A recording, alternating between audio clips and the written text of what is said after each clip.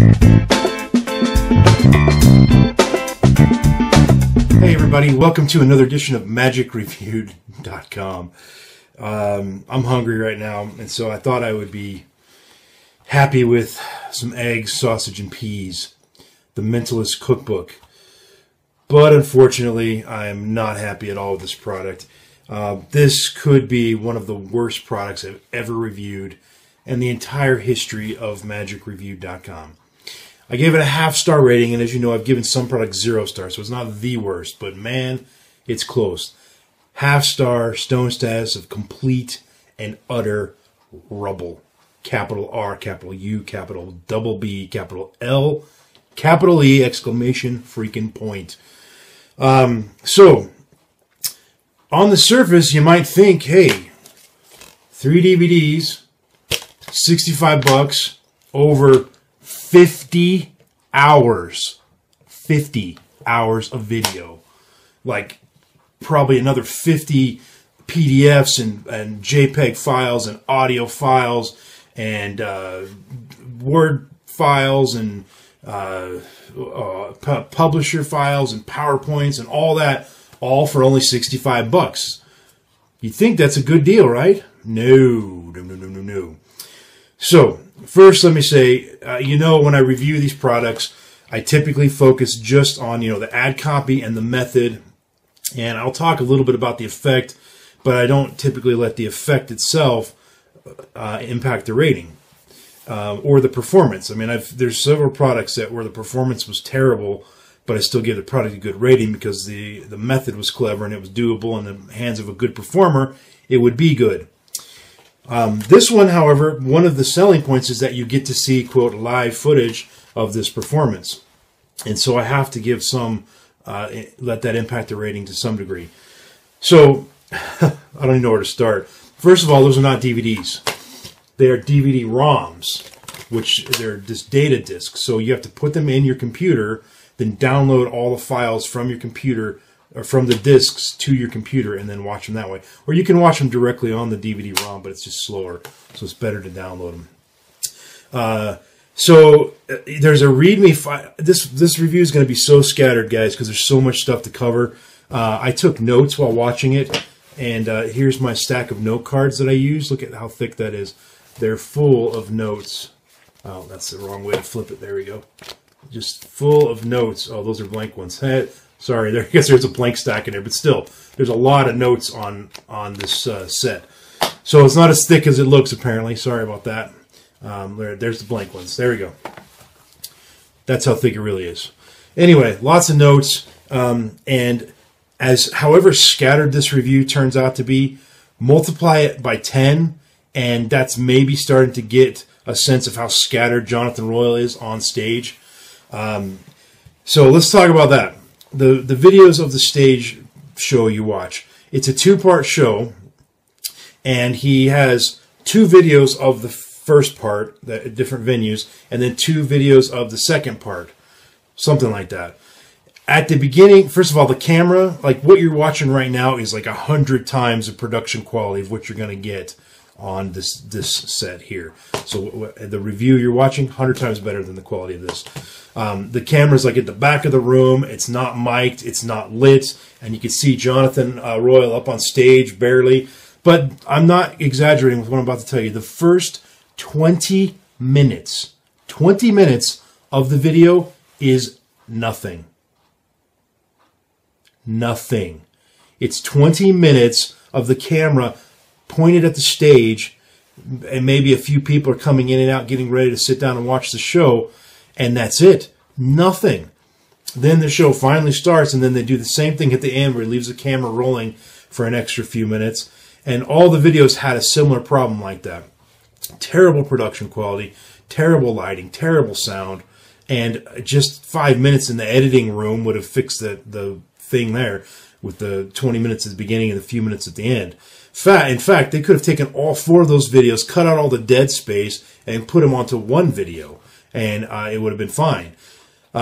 So that's, I don't know if that's problem number 1, but that is a problem on the list.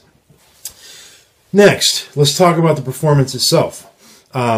You get the standard mentalism classics, any card at any number, a chair test, you know, where you bring up 5 people from the audience, they sit down in a chair, and you've predicted which chair they would sit in. He doesn't use chairs, he uses little Hollywood Walk of Fame stars, like printouts that he puts on the floor.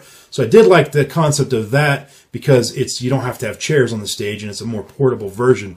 But the whole routine was not very good. But I like the concept. So you get you get a tossed out deck. You get. It says there was a book test on there, and there might have been. I just don't remember it. So apparently it wasn't that memorable. You get sort of a what's the word I'm looking for?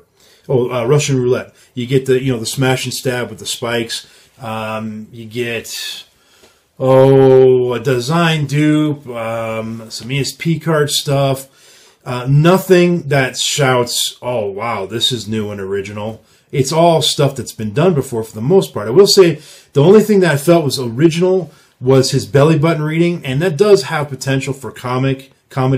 But he had, in one of the performances, he had 2 females up there with 3 males, and he makes them all lift up their shirt, reveal their belly button, and then he sticks his finger in their belly button and does a quote reading. Just tacky. I will admit there is potential for comedy there, but one of the ladies for sure was very hesitant about doing it, and he still made her do it. And I thought it was tacky. But the concept is original, and it does have some potential, possibly. The only other thing that I thought had potential was what he does with the tossed-out deck. He does a thing where he has an audience member come up on stage. They call one of their friends, and they get their friends to name out a couple of playing cards, or tell the person on the phone the playing cards. She writes them down, and those are used as part of the tossed-out deck prediction. There is some potential there, I think. But the performances themselves, let's talk about that. Jonathan Royle could be one of the worst performers I've ever seen. I'm not trying to put the guy down. He seems like a nice enough guy. But at least on these videos I watched, and now let me also say, he has a pretty huge following in the UK. He's made a lot of money as far as I know. He's done lots of TV shows and appearances and things like that. And there was some footage from some of those shows where he was a much better performer on there. So maybe I'll take that statement back, that he's not the worst performer I've seen, but on the videos that you're learning the tricks from, terrible performances. First of all, his design duplication, he did it in 2 different shows, and you got to see both films, and he missed both times. He completely screwed it up both times. The method is not near as foolproof as he claims, as you obviously see in the presentation. Secondly, let's see, his Hollywood Walk of Fame, the chair test, he screwed that up in one of the video performances. He does a thing where he gets the 5 people up on stage. He does the belly button reading. He does a pseudo-psychometry thing with them. And then he also has them take an ESP card off of a stand that's just got 5 cards on it and take it back to their desk. He's blindfolded, not their desk, but to their spot on the stage. He's blindfolded during this whole thing, so he doesn't see what's going on. He's blindfolded. In the end, he got the ESP card predictions wrong, and it wasn't one of those things where he was trying to do that mentalism thing of, oh, I missed one or whatever. No, he really missed. And he missed in both performances. And the method he uses, it's ridiculous. He credits it in the thing. I can't remember, but you'll know it. It's the old billiard ball thing, the little thing where they take the billiard balls off, and the actual device itself tells you which billiard ball was taken in which order.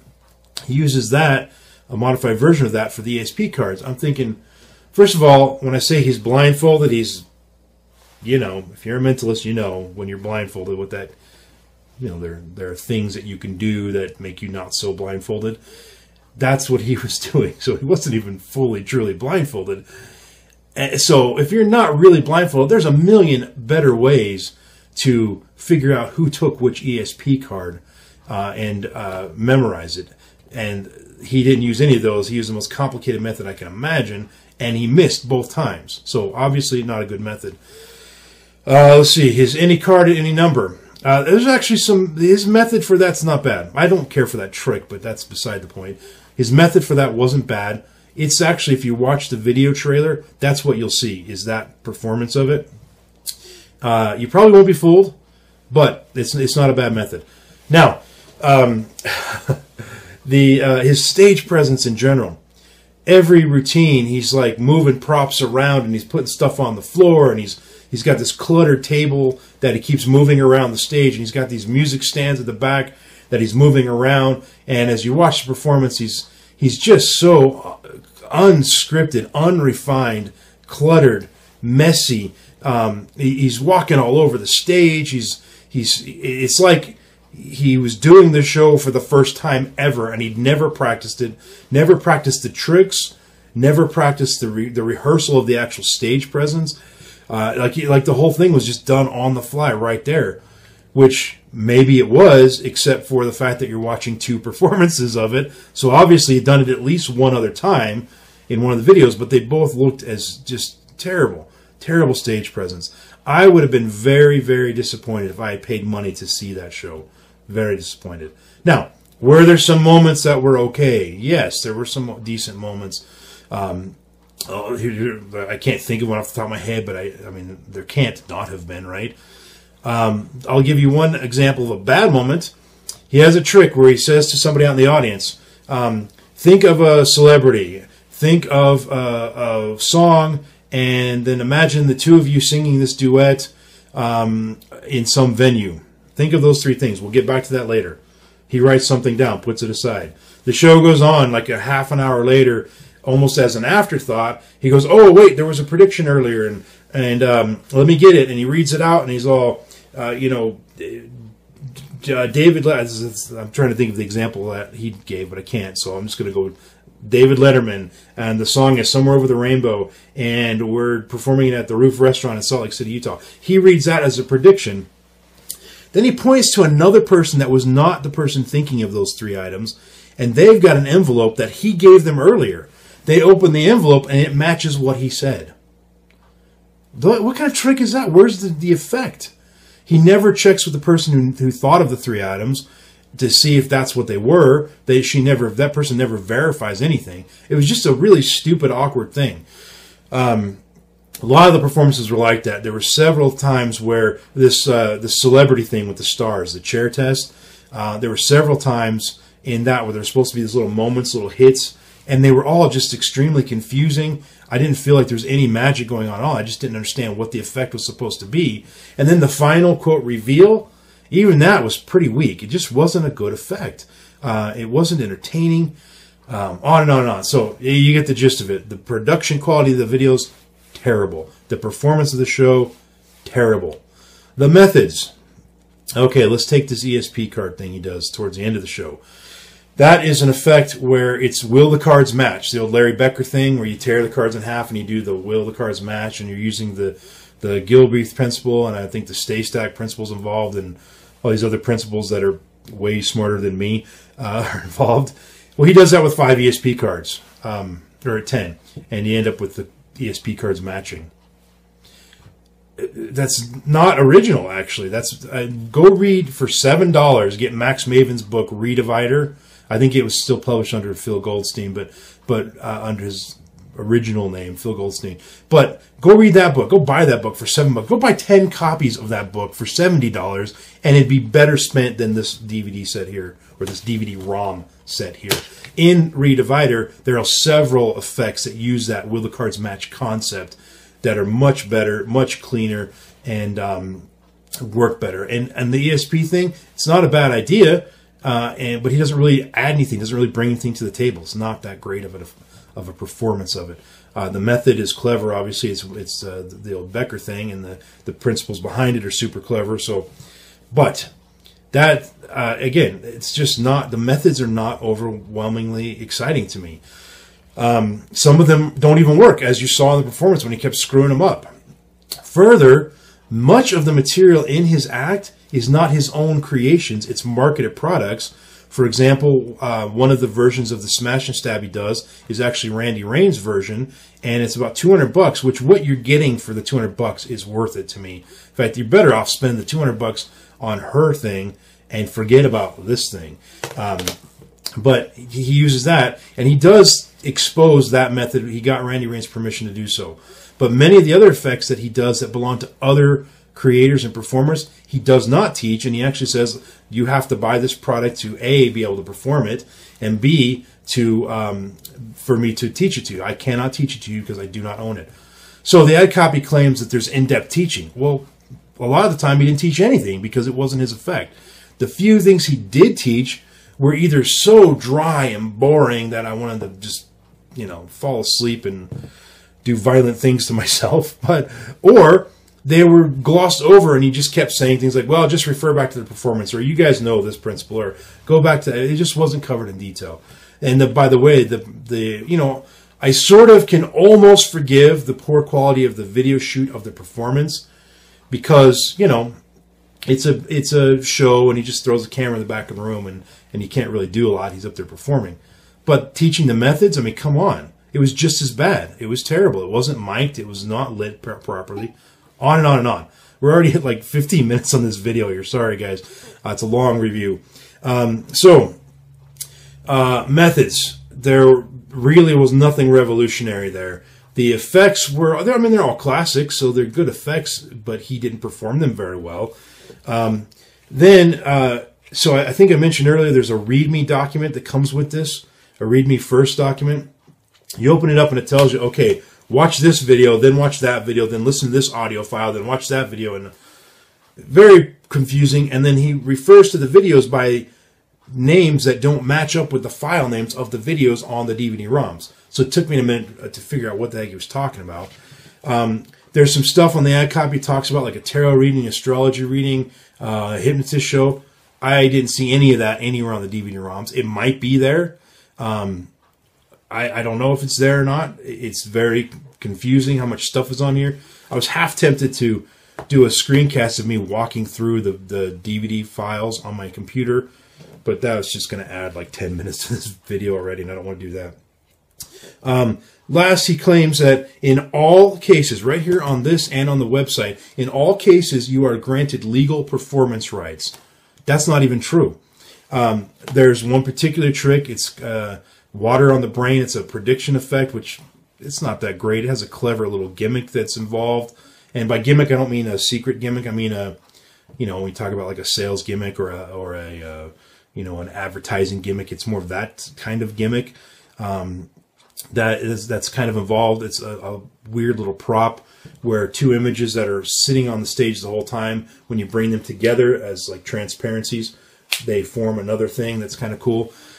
But it's Kennedy's effect. It's not Jonathan Royle's effect. It's Kennedy's, and he includes it with the DVD-ROM, right?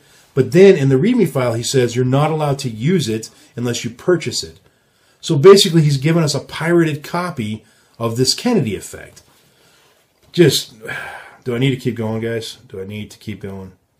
There's a few redeeming, I wouldn't even call them redeeming qualities, a few okay qualities. I do applaud the idea of trying to include every prop and every file and all that with the DVD, but it was so cluttered and messy and just so hard to find. What I would have done if this were my thing, I would have cut out all the dead space on the show, the beginning of and the ends. I would have edited the two parts together so it was one show instead of two videos. It was just one complete show. I would have edited that together. I would have eliminated some tricks, frankly. There was just some tricks that were just stupid and made no sense. But assuming I left the terrible quality of the performance intact, I would have at least edited it down to one video. And I would have made it a DVD, not a DVD-ROM. And then as far as the inclusion of some of the pictures and stuff, yes, I would have probably included those as PDFs or image files or whatever. And then all the other stuff, he has all these just PDFs and all this stuff that links off to a bunch of other YouTube videos that I just did not watch. I mean, I only watched the 10 hours that are on the DVD-ROM, and that was enough. That was enough. Kind of like this review. I'm done. I think you got the point, guys. If you have any questions, because this is such a crazy product to review, if you have any questions, shoot me an email or post a comment on the magicreview.com section where I review this. But bottom line, I cannot recommend this product. You worked way too hard for your 65 bucks to waste it on this. In fact, you'd be better off going out and buying $65 worth of actual eggs, sausage, and peas at Denny's than you would be buying this product. Questions, comments, whatever, let me know. That's it for this review. Let's go for the Brand of My Team song of the moment. And today we have, yes, White Lightning by George Jones. I love this song. Well, in North Carolina, way back in the hills, lived my old pappy, and he had. Yeah, that's a great song. Classic, classic country right there. Anyway, thanks for watching, guys. This review is almost 20 minutes long, so I appreciate you taking the time out of your day to watch it, and hopefully I saved you 65 bucks. I'll see you guys on my next review. Peace and out.